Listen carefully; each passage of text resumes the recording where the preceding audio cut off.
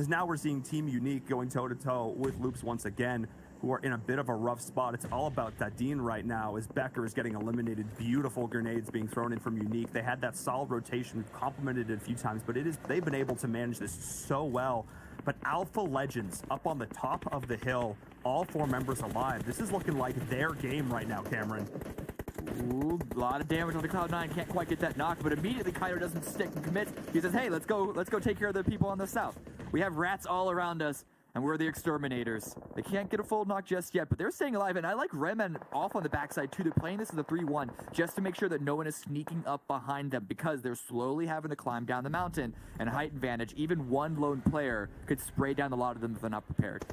Yeah, and they have eyes on Wildcard now. Rayman, being that scout, like you mentioned, has that info, and there's Loops finally out, but they did such a fantastic job surviving all the way to 5th place. That was so impressive, and it's not like it was snaking either. They were taking fights. Speaking of taking fights, taking the fight to Cloud9 right now is Alpha Legends, and really, this just feels like the raid boss at the end of the dungeon. This is Alpha Legends in such a great position right now. They have free reign, or I should say they should have free reign, except for the fact that they're just losing their battles up against Uniq. Wait, no!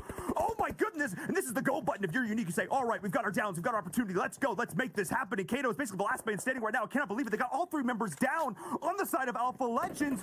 What just happened, Cameron? This is now suddenly Unique's game. How did they do that? My only guess is that they just had no clue that Uniq were there. We're so focused in on Cloud9, and especially once they took care of Loops. But they just get eliminated as fast as they eliminated Tempo Storm, and now Uniq are on the high ground. They basically allowed Alpha Legends to be the big, loud line taking all of the attention. And the second they found an opportunity, the second Alpha Legends peaked just a little bit too far, they take full advantage. 3 knocks in the span of like 2 or 3 seconds. There's nothing that Alpha Legends can do at that time. But Adder taken down by Acer, and Acer's trying to contest. He's able to climb up on the top of the high ground with the rest of Wildcard not too far behind. But let's see if this grenade can get a first opening knock. All 4 members of Wildcard still alive. Nice. A little bit of chip damage. Finds the angle. Ooh, Acer. 1 or 2 bullets there. That could have been the difference. But C9 is here, so we have all 3 teams up. 3 or 4 members on every single one of these squads. I cannot believe how good of a job they've been able to do of keeping all these team members alive. As the blue is at their backs. If you're Team Uniq, able to get the shots down on Bayo. Of course, the shot caller for C9. In a bad spot. He's the one sort of out there, but Uniq is going to opt to just hard flank now. They've got to rotate towards this circle, which is favoring Wildcard so much right now, and they're just letting this play out. They're letting C9 and Uniq go toe-to-toe. Wildcard are just going to play spoiler. Actually, C9 are quite safe at this point, because they're so far in the low ground. If either team peeks them, if Wildcard peek, Uniq can shoot at them. If Uniq peek, Wildcard can shoot at them. They're actually quite safe for a little bit. I've seen it play out successfully for the team in this position a couple of times before. I think they do end up losing Bayo and all that, though. So it is only 2 of them left standing, and that's 1 down for Uniq. Good team shooting by Wildcard. Able to identify the members down. They are going to be able to get them back up, though. Lightning is there. But oh my goodness, Cameron, we have not seen a circle like... Oh! Ooh.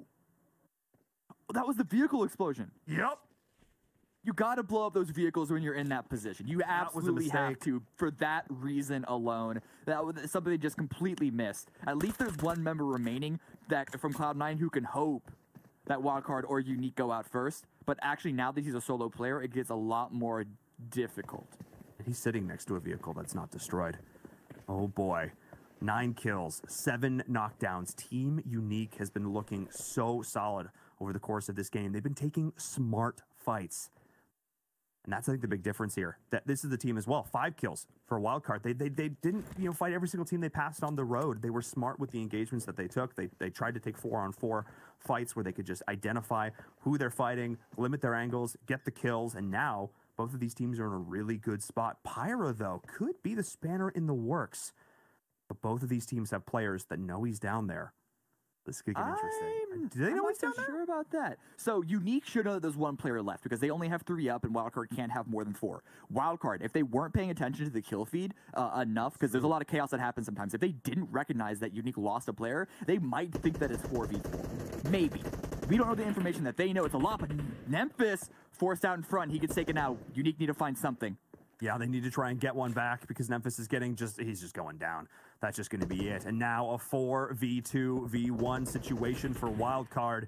They've just got this ridge line and they've been controlling it beautifully, hitting those shots. And that's another one going down, and they're just trying to survive through the blue, and now it's Pyra. Neither one of these teams wanted to make a stand here, and that is going to be it. Wildcard playing it slow and steady, but